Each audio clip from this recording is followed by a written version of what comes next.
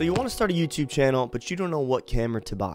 Well, you came to the right video because I'm going to lay out every single camera option for you and for your budget. For a bonus, I'm going to give what I first got as a camera and why I still think it's the best option to get because it's cheap and it packs a punch and I still use it to this day. So let's get right into it and let's start with the cheapest option camera that you can get. The GoPro Hero 10 coming in at 250 bucks. The Hero 10 is going to bring you a 23.6 megapixel sensor, so that way you always get crisp visuals, but it's also paired with advanced autofocus and improved subject tracking that GoPro's been working on since they came into business. So the other camera I'm going to go with is the DJI Pocket 2, priced at $400. Again, offers a great resolution sensor, and if you plan on vlogging at all, the DJI Pocket 2 is good for being on the move. So if you're opening up a channel where you're going to be vlogging and sitting down, this is also a very good option. Keep in mind what you're using the camera for. So if you want to record YouTube videos like this from a desk, but you're also a snowboarder and you want to get good footage, the GoPro Hero 10 is probably the way to go. Now, if you want to be vlogging and also sitting down recording videos, then the DJI Pocket 2 is probably the way to go. Now, I also have to include this, even though most people probably get annoyed when they hear this, but a third option, and it's actually probably free, is your phone. I'm assuming if you're watching this, there's a 80% chance that you have an iPhone, and if you have a Samsung, then you even have a higher quality camera. So don't feel like you have to buy something in order to start making YouTube videos. And I make this mistake all the time. I feel like I have to have high-end gear before I can record something. Go to Walmart, get a tripod that's like 15 bucks, put the smartphone up and record on it. I promise you it's not the camera, it's the person recording. So just start recording today instead of waiting to get something more expensive. All it is consistency. Now we're going to move up to a best budget camera. This is personally where I started finance-wise a couple years ago when I got my first camera. So for our budget picks, we're going to go with the Sony ZV-E10, coming in at $800.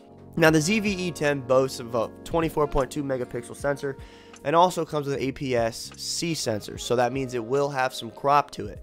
Now, if you plan on just recording YouTube videos, then the crop won't even matter because you can set up your area like I've set mine up. But if you also plan on taking photos, then maybe you want a full frame sensor, where the EOS R50 is going to give you that, also coming in at $800. The EOS R50 has superb image quality and it's coupled with a dual pixel autofocus that Canon always is boasting about. So it's got good low light performance if you ever want to take photos in the dark. I'm giving you the EOS R50 Creator Kit because sometimes it's good to just have everything in a bundle and get started. So keep in mind, if you buy just the camera body, you also have to get a lens, an SD card, and God knows what else comes with it, depending on how much money you want to spend on it. Both these cameras strike a perfect balance between affordability and professional features. So that makes them awesome choices for someone looking to start a YouTube channel in 2024. Sony is usually very, very good at video. They prioritize their cameras for video. So if you plan on just simply sitting at a desk and recording talking videos like I am to you, the Sony ZV-E10 is probably going to be the way to go. But if you also want to get out in the field and take some photography and, you know, snap some good photos, then the R50 might be the way to go because it's got a full frame sensor and it's going to capture more in those photos. We're going to continue up the ladder to the mid-range cameras, and this is when I'm going to talk about the Fujifilm X-S10 coming in at $1,300. The X-S10 has a 26.1 megapixel sensor and exceptional image quality. The Fujifilm cameras are always known for the colors directly out of camera. Now again, if you're recording in a situation like this, you know, it might not matter, but if you also want to go out in the field and get nature photos, then, well, the Fujifilm X-S10 is probably going to be the way to go. Now, on the other hand, the EOS R8, which is just released a few months ago, maybe, I can't remember when, maybe a year ago. So the EOS R8 is a brand new camera from Canon, and that has a 20.1 megapixel sensor, and it's got a full frame sensor, so this camera is going to be good for taking photos as well. The EOS R8 also has dual pixel CMOS autofocus, so again, autofocus is big when you're making YouTube videos because you got to focus on the face. I've actually had the pleasure of renting out and using for a video I made. The R8 is basically just the Canon R6, which is a very expensive, powerful camera for half the price. The only thing that's missing is this image stabilization. And a lot of people complain about Canon's image stabilization anyway. So if you're looking for a camera that's basically going to give you professional features at half the price, the Canon EOS R8 is going to be the way to go. And I can attest to that. I've used it and I love it. But again, the Fujifilm also has great color, so both of these cameras are great options in that range. All right. Again, we're moving up the ladder here to the upper mid range, which is $1,500 to $2,000. You got some money in the bank and you're willing to spend it. Well, I'm going to give you the cameras to look at. All right. We got the Sony A6700 coming in at about $1,500. This is where you're really going to start seeing some good camera quality. It has a 24.2 megapixel sensor. It is an APS-C sensor, so it is cropped. But again, it all depends on what you're doing with the camera. If you're just simply making YouTube videos from a desk, doesn't really matter, right? But it has excellent image quality and takes great video. Sony also has great autofocus. Always tracking your eyes is going to keep you in focus, which is exactly what you need. Canon EOS R7 is what I'm going to recommend for another upper mid-range camera, coming in at $1,800.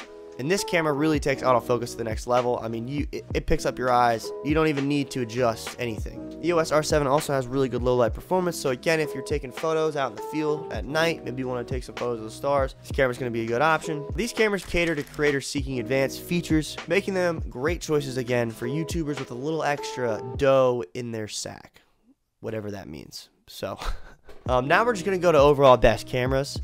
So the top pick for performance is the Sony ZV-E1, coming in at $2,200. The ZV-E1 has a 24.2 megapixel sensor. It delivers stunning visuals, again, using Sony's autofocus technology, real-time autofocus, real-time tracking. And the other camera is the Canon EOS R6 at $2,300, a personal favorite of mine. Meanwhile, the EOS R6 has a full frame sensor, offers unparalleled image quality, and its advanced autofocus system is competing with Sony's. It's got dual pixel CMOS autofocus 2, so even upgraded from all the other cameras that I mentioned earlier, and that's going to ensure rapid, precise focusing again, so you don't even have to worry about making the background blurry, because everybody knows a blurred background makes it look better, even though mine isn't really that blurred.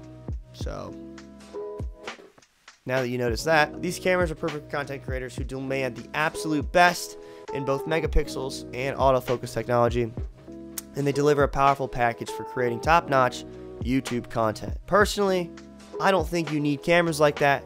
Those are super expensive. Those are high-end professional cameras that the top-notch dogs are using. All right. Now, if you got the money, fuck it. Get it, figure them out, watch some YouTube videos about the camera, learn all about, and, make great YouTube video content. Now, I'm going to tell you my personal choices and what I first got as a camera. Anyone who ever asks me what camera should I start with, I always recommend the Canon EOS M50. It's not easy to get this camera anymore. It's pretty old, and everybody loves this camera, so when they release on Amazon, they usually go pretty fast. I got the creator kit when I first purchased it, and it was $700, I think. And now it's got one for $400, meaning you have the lens, the camera, I think it comes with an SD card and a microphone, I believe. Then if you want to take a step forward, get the Canon M50 Mark II, which I think their creator kit comes in at like $760. Yeah, $760. Now, Canon M50 does have very good autofocus, but it is a crop sensor. I went out and I got a Viltrox mount adapter, right? So I don't know if you can see that. I got this right here. And then I got a Canon full frame lens right here. And instead of giving it a 1.8 crop, which comes with that crop sensor, it brings it down to like a 1.1, I think. Basically a full frame sensor on a camera that costs not the price of a full frame sensor, right? I'm getting a little too deep. If you want to take a look at those, I'll leave those down below. Let me know what you guys think and what camera you guys started with. And remember, it's not about the gear, it's about consistency and discipline. And I appreciate you for watching this video, and I'll see you next time. Yeah. Sometimes I like to hey, if you're still here, feel free to watch another video that pops up here. YouTube thinks you'll really like this video, so I'd recommend watching it.